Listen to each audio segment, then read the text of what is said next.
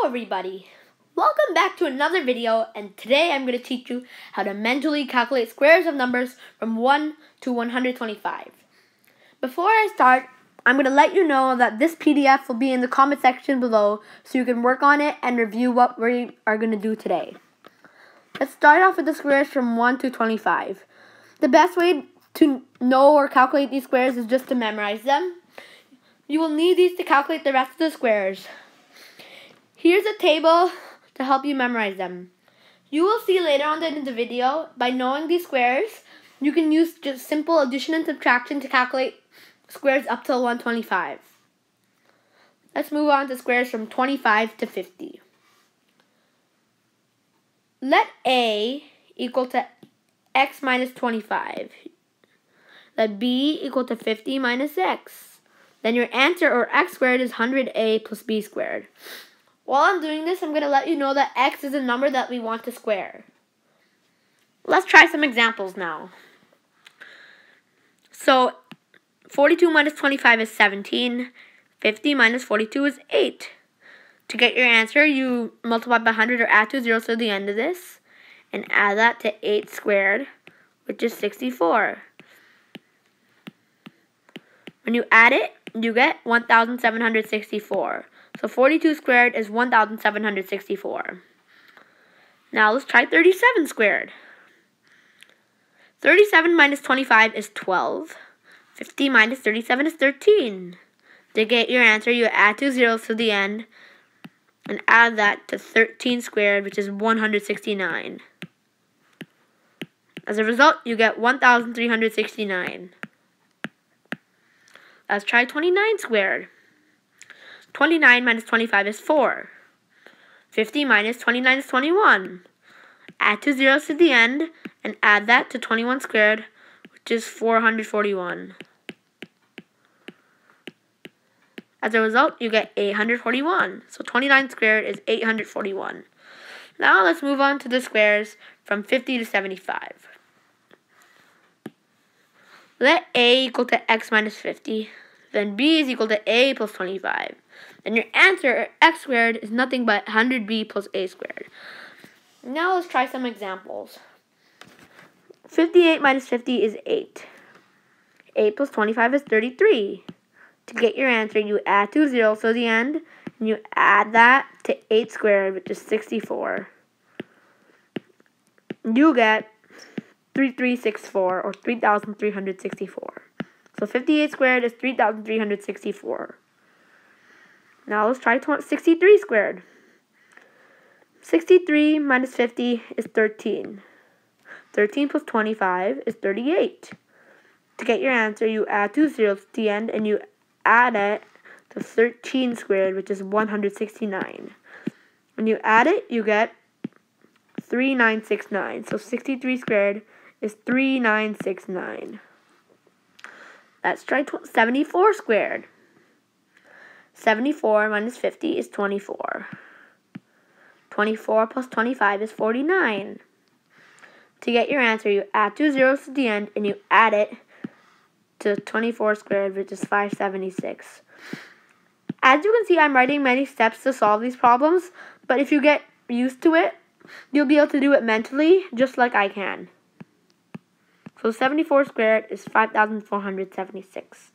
Let's move on to squares from 75 to 100. So let's say A is 100 minus x. As usual, x is a number that's being squared. Let b equal to 2a. Let c equal to 100 minus b.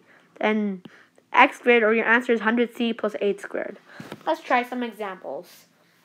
So 100 minus 96 is 4. 4 times 2 is 8. 100 minus 8 is 92. To get your answer, you add 2 zeros to the end, and you add that to 4 squared, which is 16. This might seem a little complicated at first, but you'll get used to it as you keep practicing.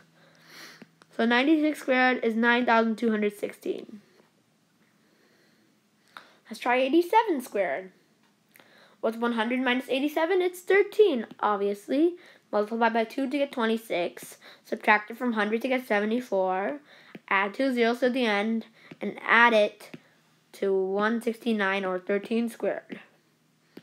As a result, you get 7569.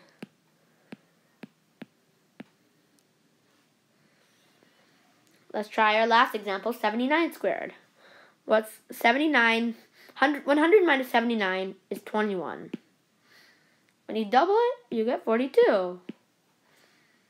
Subtract it from 100 to get 58.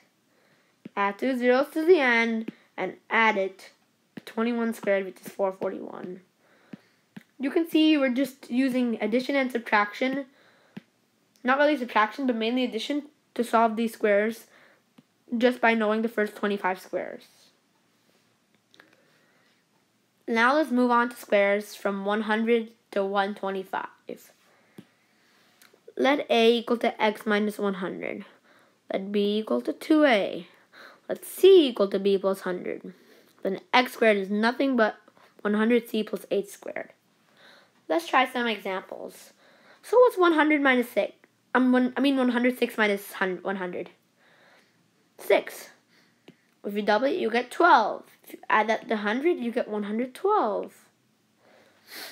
Then what is x squared? Your answer. You add 2 zeros to the end and you add it to 6 squared, which is 36. As a result, you get 11236. Let's try 117 squared. 117 minus 100 is 17. Double it to get 34. Add it to 100 to get 134. To get your answer, you put 2 zeros at the end, and you add it to 17 squared, which is 289. Your answer is 13689. Let's try 123 squared. 123 minus 100 is 23. Double it to get 46. Add it to 100 to get 146. Your answer should be 23 squared plus 14600. 23 squared is 529. When you add it, you get 15129. Sorry, that was a little bit messy handwriting.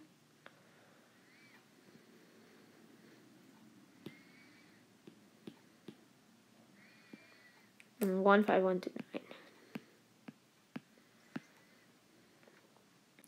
Now that we've learned all the concepts, let's do a quick recap. Let's start off by doing 38 squared. 38 lies between 25 and 50, so we use the rule for numbers between 25 and 50. 38 minus 25 is 13. 50 minus 38 is 12. Add 2 zeros to the end and add it to 12 squared, which is 144. You get 1444. So 38 squared is 1444. Let's try 43 squared. 43 lies in the same range, so we use the same technique. 43 minus 25 is 18. 50 minus 43 is 7. Add 2 zeros to the end and add it to 7 squared, which is 49. As a result, you get 1849. So 43 squared is 1849. Let's try 69 squared. 69 lies between 50 and 75. So we use the rule for numbers between 50 and 75. 69 minus 50 is 19. 19 plus 25 is 44. You add 2 zeros to the end and add it to 19 squared, which is 361. You get 4761. So 69 squared is 4761. Now let's try 88 squared. 88 lies between 75 and 100, so we use the technique for numbers between 75 and 100. 100 minus 88 is 12. 12 times 2 is 24. 100 minus 24 is 76. You add 2 zeros to the end and add it to 12 squared, which is 144. As a result, you get 7744. So 88 squared is 7744. Let's try 124 squared. 124 minus 100 is 24. Double it to get 48. Add 100 to it to get 148. Add 2 zeros and add it. 24 squared, which is 576. You get 15376, so 24 squared is 15376. That's going to be all for this video. Next video, I will talk about special techniques. These methods that I'm going to talk about next time are going to be easier than the methods that we discussed today. Don't forget to like and subscribe, and bye.